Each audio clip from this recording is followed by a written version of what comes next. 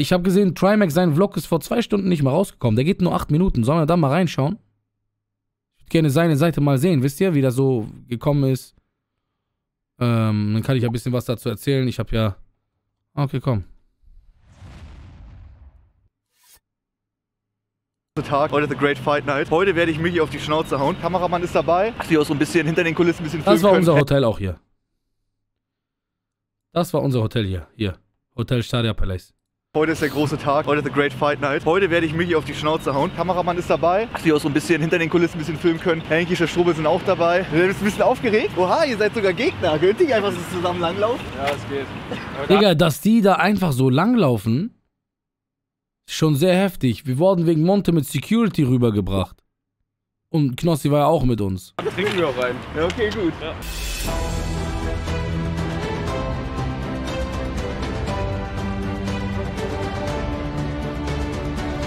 Krass.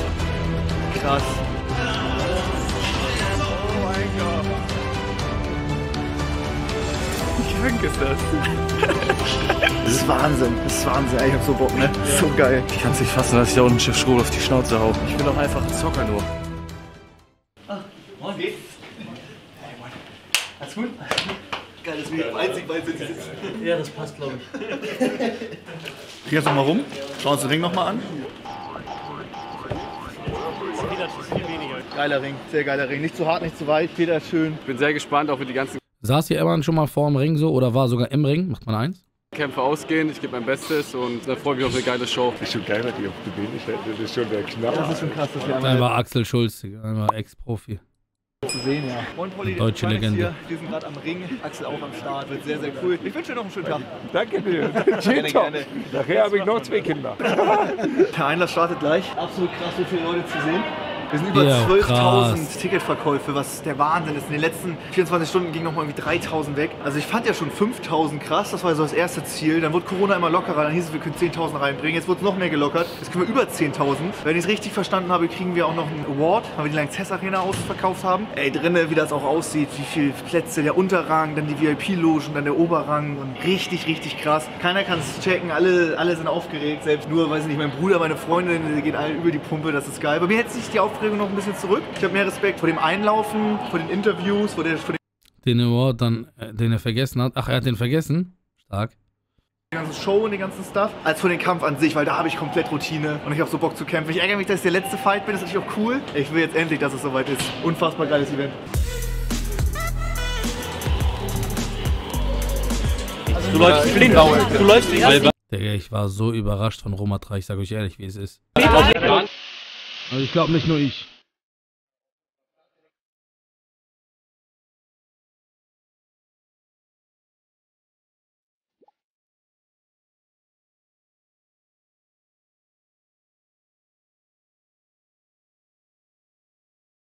Ey, wenn ich das so sehe, ne? Diese Schlange ging so weit nach unten und eine Schlange, noch eine weitere, ging auf der anderen Seite auch noch, sogar VIP. Die VIP-Warteschlange war auch so ungefähr so lang. Das war so krass, aber ja, wir sind ja mit Monte durch durch die Garage gekommen mit Fahrstuhl, alleine dann direkt hoch und das war's dann auch. Einfach Karlsson von Dach, Keppe, okay. Was glaubst du, wer gewinnt den Kampf, Micky oder Max? Schwierig. Ich glaube, Max wird's holen. Wer ist das, Chat hier? Wer ist der bei dir? Schwierige Frage, Digga. Ich glaube aber, Max hat die Nase vorne. Max ist auf jeden Fall der klare Favorit hier, ne? Aber irgendwie mein Bauchgefühl sagt, dass Micky das trotzdem holt. Sind die nicht alle... das Revi. Sind die nicht alle... Digga, der kommt mir hier bekannt vor, bisschen. Klare Favorit hier, ne? Aber irgendwie Der kommt mir ein bisschen bekannt vor. Der ist Safe-Streamer oder sowas, ne, Chat? Ah, Papa Platte. Ah, ja, okay. Bauchgefühl sagt, dass Micky das trotzdem holt. Trimax wird das gewinnen. Ja, natürlich Max. Ich habe 10.000 auf ihn gewettet. Was ist das für eine Frage? Max oder Micky? Auf Max. Auf Max? Aber voll praktisch.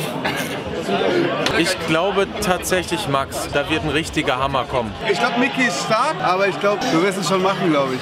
Danke. Digga, was wir mit Dings gemacht haben. Boah, was wir mit diesem Tom Supreme gemacht haben. Als wir da in der Bar saßen. Boah, der Arme, Digga, Wallah. Das war so bodenlos. Ein Wunder, dass er nächsten Tag seine Kamera noch bedienen konnte. Von der Technik, wie du boxst, Ja. bist du von allen, also nicht nur hier, auch von allen anderen, technisch stärkste Boxer. Danke, danke, danke. Trimax weit vorne, aber über die Dauer, wenn Mickey den Dingern ausweicht, wird es Trimax viel Kraft kosten. Ich bin mir sehr sicher, dass Trimax gewinnen wird. Das ist ein richtiger Brecher und Tier und wenn der eine sitzt, dann liegt Mickey. Ich glaube tatsächlich an Mickey. Ich glaube, dass Mickey gewinnt, einfach nur, weil so viele gegen ihn sind. Ich denke, Trimax gewinnt. Ja? Ja. Ich hoffe, dass Mickey gewinnt. Trimax, sehr, sehr, sehr gutes Ding, aber Mickey wird Da bin ich auch. das machen, denke ich. Und würdest du Max auch besiegen? Er hat mich auch nicht besiegt. Ich glaube nicht. Also ich glaube, wenn eine Faust von mir mit einer Faust von Max kollidiert, gibt es eine Druckwelle, die die ganze Langsys-Arena erschüttert. Und das wäre natürlich kontraproduktiv auch für die Zuschauer. Ne? Würdest du Max auch besiegen? Ja, aber nicht im Boxen. Schwanzvergleich. Würdest du Max auch besiegen? Nee. Es sei denn, er wird, also wenn die Gewichtsklasse ungefähr gleich wird. Das Gewicht ist eine entscheidende Rolle. Guck mal, ich wiege 82. Das ist vom Gewichtsunterschied ganz krank. Aber ich besiege den Fortnite. Kein Fall. Auf gar keinen Fall. Also never. Ich bin so krass geworden. Würdest du Mickey auch rasieren? Digga, Mickey würde mich ja, genau, perfekt. Würdest du Travis auch K.O. machen? Nein, Digga, ich habe von ihm aber eine Schelle bekommen, die mich fast K.O. gemacht hat, Alter, im Long. Würdest du Max auch K.O. schlagen? Ich persönlich? Ja. Ich bin echt kein guter Boxer. Ich habe größten Respekt vor allen, die das machen. Ich habe die Vorbereitung mitbekommen. Da bin ich raus. War nur Spaß, natürlich. Und würdest du ihn auch K.O. schlagen, beziehungsweise gegen Max gewinnen? Also ich bin zwar gerade am Trainieren, aber ich glaube, es wird schwierig. Würdest du Max besiegen? Natürlich. Ja. Würdest du Max besiegen? Nee. Definitiv nicht. Würdest du Mickey K.O. schlagen? Nein, ich bin Zocker, Alter. Ich mach gar nichts. Würdest du auch Trimax umhauen? Nein, der ist Masse. Würdest du Mickey auch K.O. schlagen? Ob ich Mickey K.O. schlagen würde? Ja. Ja, wenn ich 10.000 Minus habe, dann schlage ich ihn K.O. Da habe ich auch gelacht darüber. Habe ich voll vergessen. Ich dachte, ich lache jetzt nochmal drüber.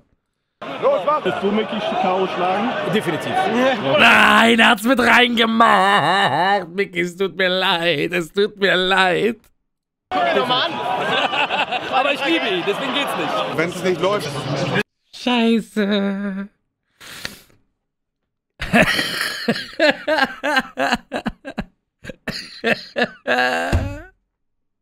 Ich ihn einfach in die Eier, Digga. Hart auf hart. Das Schlimme ist, guck mal bitte, wie ich das gesagt habe, Mann, als ob es nichts anderes auf der Welt gibt.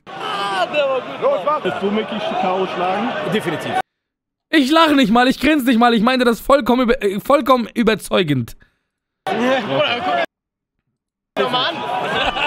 Aber ich liebe ihn, deswegen geht's nicht. Wenn es nicht läuft, ich ihn einfach in die Eier, Digga. Hart auf hart. Ich gebe ihn einfach einen richtigen Eierboxer, Digga.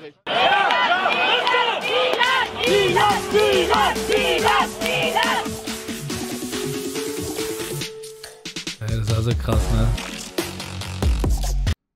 Standardskill Bulldozer-Ding. Ja. Drauf. Und dann hab ich auch. Voll auf deine Digga, du hattest Deckung oben. Ich hab trotzdem einfach durchgezogen. Ja, war gut. Geiler Rückkampf, oder? Dann machen wir richtig mal das, okay? Miki hat wirklich sehr. Und das, ich habe euch auch gesagt, Chat, ne?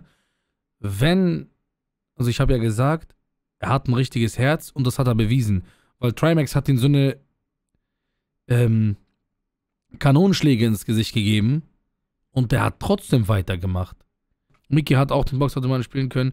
Lass mal diesen Boxautomaten. Dieser Boxautomat ist der größte Schnack, den es gibt. Ich sag euch ehrlich, wie es ist. Ich habe einmal gegen diesen Boxautomat geschlagen. Dieser ganze Automat hat vibriert. Komplett der Automat. Der ist so gefühlt gegangen. Da stand irgendwie 900. Lass mal diesen Boxautomaten. Ich sag euch ehrlich, wie es ist. Das ist Schnack. Das ist mehr Technik. Du musst irgendwie unten treffen, damit er noch mehr... Keine Ahnung. Wir gingen zwar viel in die Deckung, aber die hatten so Bums, Alter. Ja, die haben einfach durch die ganzen Riesen geschleudert. Umatra, Blesk war ja Wahnsinn. Also das war ja so geil. Safe. So viele Leute haben mehr gesagt, dass Blesk gewinnt. Ich habe auf Sparring gegen Umatra gemacht, ich wusste, was er drauf hat. Aber dass er so Gas gibt und das Tempo hält, sogar mit einem Knockdown, obwohl die ja beide relativ leicht waren, ultra geil. Du hast ja zum Team, weil du ein Waldoger bist. Ja, ich bin Gletscheroger. Ich mag es am liebsten kalt und hoch in den Bergen. Alpenmann. Wer ist das denn? Wer ist das denn? Vom Gewicht her wird er mit mir passen. Kroko. Unwichtig. Wallah, das ist nicht schön, sowas. Wenn einer weniger klaut hat, dann ist er nicht unwichtig. Das ist, Wallah, lasst uns das nicht machen. Ich sag euch ehrlich, wie es ist. Ich habe dort ein paar Leute getroffen. Guck mal, ich sag euch mal. Ich habe dort ein paar Leute getroffen, die mich einfach so komplett ignoriert haben. Komplett ignoriert haben. Ich saß neben Monte, die haben nicht mal zu mir geschielt. Und die standen vor Monte und haben mit ihm geredet. Die haben nicht mal zu mir geschielt. Obwohl die vor mir waren. Jetzt kriege ich Instagram-DNs, hey Bro, hab dich gar nicht erkannt. was geht ab, können wir mal was zusammen machen? Leute mit 100, 200.000 Insta-Followern, deren Namen ich natürlich nicht nenne, aber falls jemand das hier weiß, die können sich angesprochen fühlen. Ich habe den nicht zurückgeschrieben. Ich habe den gar nicht zurückgeschrieben. Alleine aus Respekt zu den Leuten, denen du Hallo sagst, die um ihn herum, zu denen sagt man auch Hallo. So mein Dings da. Und mir scheißegal, wer du bist, wie viele Follower du hast oder sonst irgendwas. Ich sag euch ehrlich, wie es ist, Wallah, vielleicht habt ihr das in meinem Vlog geredet, ich habe diese Leute zuerst mal kennengelernt. Das sind alles so Giganten. Tanzverbot, Revi, Amar, wer war noch dabei? Petro Lombardi, einer der bekanntesten allgemein in Deutschland überhaupt, Petro Lombardi. Ich habe mit denen geredet, als ob ich dich schon ewig kenne. Ich habe einfach so, wie ich bin, immer geredet. Nix eingeschüchtert, gar nichts. Ich schwör auf alle, Kollege, mir scheißegal. Dieser Mensch ist ein Mensch. Mir scheißegal, Wallah, ich rede ganz normal so. Ich sag, was geht hier, Carsten, ey, ich sag, oh, Props an Elotrix. Dieser Typ, sehr, sehr, sehr, sehr sympathisch. Wirklich. Also, den habe ich sehr gerne gemocht. Flying Uwe habe ich auch kennengelernt.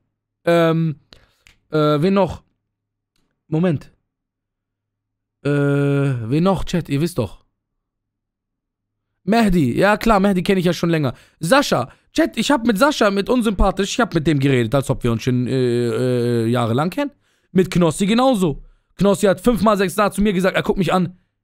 Ja, jetzt sehen wir uns endlich. Ja, geil, du bist da. Ja, du bist da, Junge. So, versteht ihr? Oder, wie heißt das? Wen noch? Chat, Standardskill. Standardskill, der Bre, der war auch richtig cool drauf. Das ist einfach so gefühlt Junge von der Straße, so wie ich. Tom. Tom.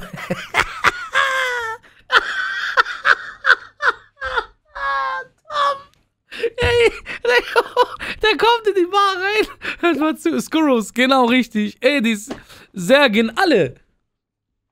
Aber auf jeden Fall, der kommt in die Bar rein, er setzt sich so hin und Monte sagt so zu Petro, ey, verarsch ich mal, sag mal so, du willst einen Ficken, dies, das. Und dann kommt so und Tom zieht sich so aus, richtig froh, ne? Und dann sagt er so zu ihm so, was geht? Und Dings guckt ihn so an. Dings guckt Tom so an, er sagt so, was bei mir geht? Ich werde dich gleich ficken. So richtig ernst. Und er sagt so, hey, Digga, was hab ich gemacht? Und dann konnten nicht mal, alle haben dann gelacht. Der hat sich so gefreut, der Tom am Ende. Der Arme, er dachte jetzt, Digga, ich muss direkt los. Er wollte am liebsten direkt durchs Fenster.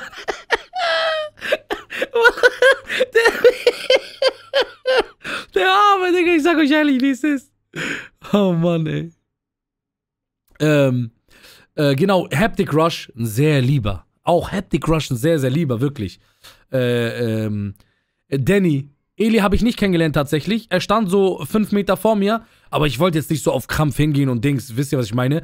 Es war jetzt niemand, wo ich, also niemand neben ihm, wo ich Hallo sage. Orange habe ich auch kurz kennengelernt. Er hat gesagt, so, ja.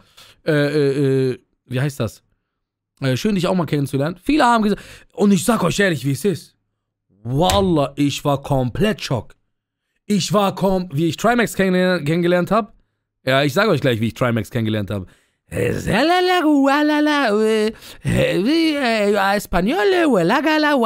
so hat er geredet, aber okay. Jetzt zu, Chat. Was wollte ich sagen? Wo war ich stehen geblieben? Scheibenkleister. Was habe ich gerade gesagt, bevor ich über Trimax geredet habe? Was habe ich gesagt? Ich war schockiert. Wallah, ich war komplett schockiert. Ich dachte, ich gehe jetzt rein, so an Montys Seite. Die Leute werden alle Monte, und die sind auch richtig abgegangen, ne? Man hat gemerkt, Chat, als Monte in die Halle reingekommen ist, er hat direkt Laune gemacht. Und Marc Gebauer, Mashallah, bester Mann, ehrlich, der hat so mit uns, wir haben so fast so mäßig zusammengebrochen. Der hat auch Schluck genommen, als dann die Zeit war zum Trinken. Werbung? Okay, ich warte kurz. Wo war ich stehen geblieben, Chat? Was war das letzte? Marc Gebauer. Genau, richtig. Sehr, sehr, sehr, sehr netter. Sehr, sehr netter. Der Bre hat auch gesagt, ich kenne dich aus Monty's Story. Ich dachte mir so, es war ein Schock für mich. Aber ja, sehr, sehr, sehr, sehr lieber.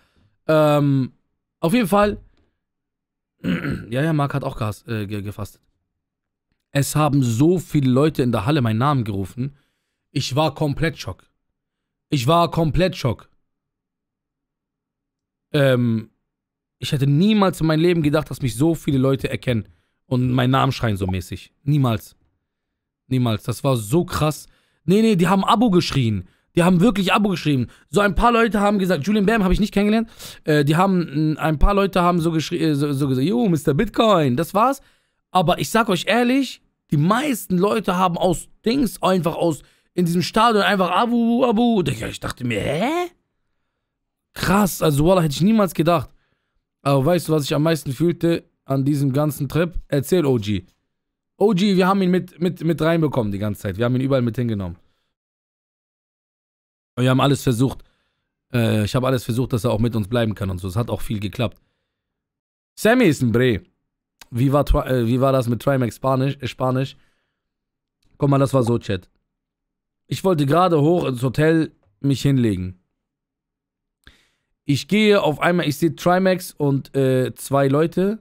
Nee, sorry, Trimax, seine Freundin und zwei Leute, die ihn so im Arm getragen haben. Die sind mit mir im Fahrstuhl hochgefahren und ich war mit dem im selben Fahrstuhl. Er hat gar nicht gecheckt, dass ich im Fahrstuhl bin. Er guckt so um sich, dann sieht er mich so und er so, hey! Und dann zieht er mich so einfach, er hält mich einfach so fest. Ich so, okay. Dann war ich so, alles klar und so, ja, guter Kampf, bla bla bla, so. Und er hat nichts gecheckt, er hat einfach nur auf einmal angefangen, nur noch Spanisch zu reden. Das war kein Spanisch, aber es sollte Spanisch sein.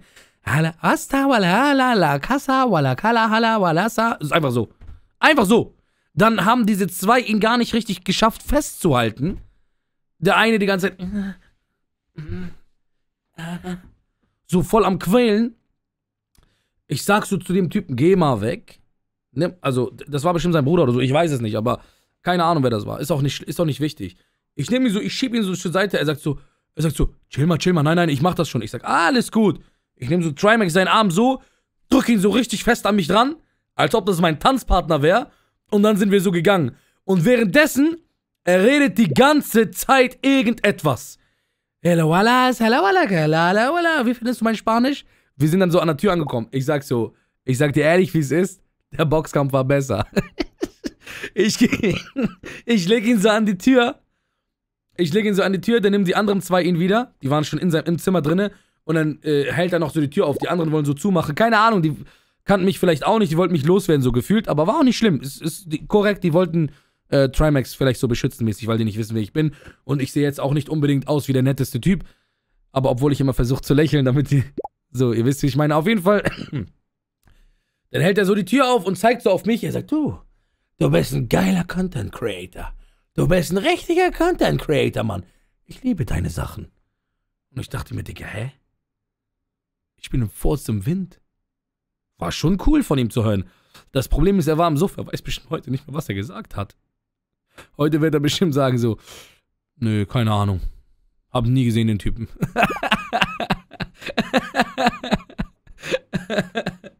No, auf jeden Fall.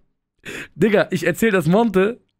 Und dann sagt er mir, ach, ihr wart das. Digga, ich war kurz davor rauszugehen. Das war so laut auf dem Flur. Ich sag, ja, Bro, was soll ich machen? Er hat die ganze Zeit Spanisch geredet. Also Spanisch. Und da ist auch einer rausgekommen. Ich hab die reingemacht, die sind Tür zu, zack, rein. Und dann bin ich wieder zurückgegangen und dann stand schon einer draußen. Und dann guckt er so an. Ich sag so, alles gut, der hat ein bisschen getrunken. Ich habe keinen Namen gesagt oder so. Und dann sagt er so, Trimax, ne? Ich sag, keine Ahnung, ich weiß nicht, wer die sind. Da hat irgendeiner getrunken, ich hab die reingeholfen, das war's. Ich wollte nicht, dass er den Namen weiß, aber anscheinend wussten später danach sowieso alle, wer das war und ja. Genau. Trimax hat gestern auf deinen Vlog reagiert. Verarsch mich nicht. Das hat er nicht gemacht. Der hat meinen Vlog gesehen? Nein. Nee, Monte hat, glaube ich, Tom sein gesehen.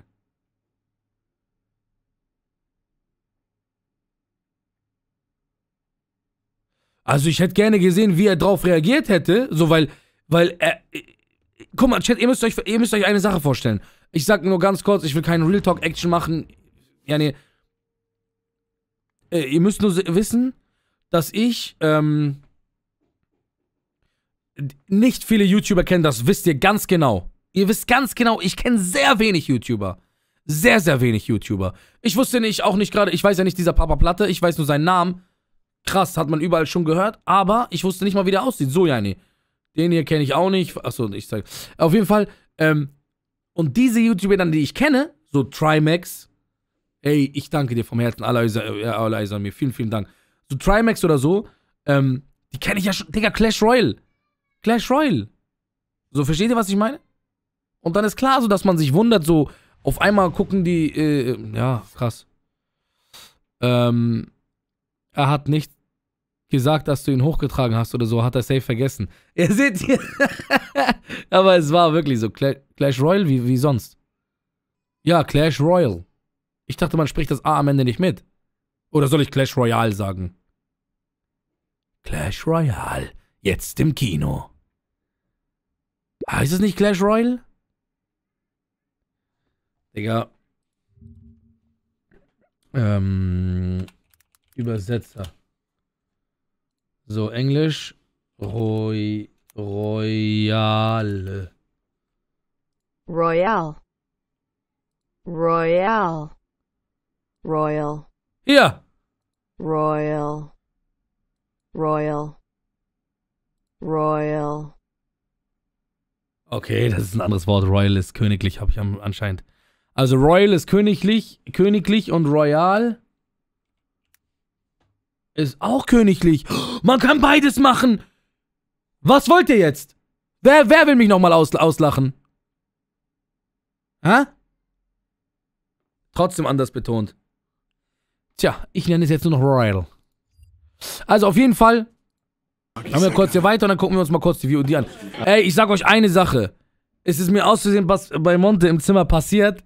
Bitte tut mir einen Gefallen, die abonniert mich nicht danach. Ich habe gesagt zu Wort, ich will das nicht mit reinhaben. Aber das Problem ist, ich habe ihn mit reingenommen, wo er mit seiner Bademantel und so da war. Also mit seinem Handtuch und Minirock gefühlt. Nein, habe ich nicht. Das war er. Er hat das gemacht. Alex, was machst du da? Ich bereite den Mantel vor. Von der Seite mach mal so testhalber, Niki. Die Technik ist wichtig. Ja, die Technik ist entscheidend. Schneller, schneller, schneller. So ja, so ist gut, so ist gut. Ja, so gefällt mir das. Gut, dann sehen wir uns gleich. Wir gucken auch gleich wirklich.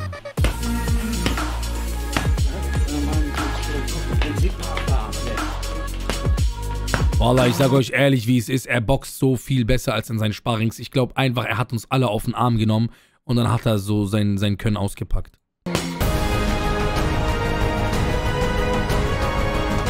Der in grün ist, der hier ist Trimax sein Bruder? Der hier ist Trimax sein Bruder? Dann war er das nicht, der mit auf dem Zimmer gebracht hat. Das war ein kleiner mit langen Haaren und langen Bart.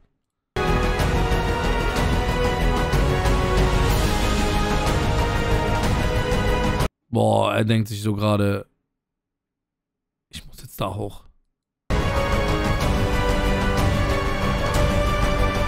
Ah, Management von ihm. Ja, okay, das haben wir alles gesehen.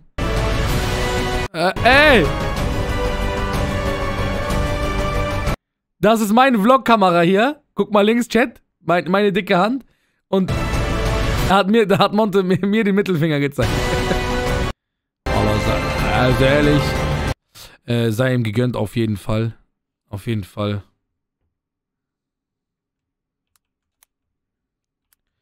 Togo. Wir machen mal unser Standardkommentar. Togo oder Korall, aber das war jetzt wirklich sehr, sehr Togo. Togo ist so die Endstufe. Korall ist so, ja, Korall kann man machen, aber Togo ist wirklich, wenn mir was richtig krass gefällt, dann ist es sehr Togo. Wir sind nicht irgendeine Fam, wir sind Viva la Cartel. OGs Platz, Freddy May wieder am Bell. Die Ehre und der Stolz und Frank sind mal wieder sehr gekränkt. OG angeblich krass, One Tap hier, One Tap da.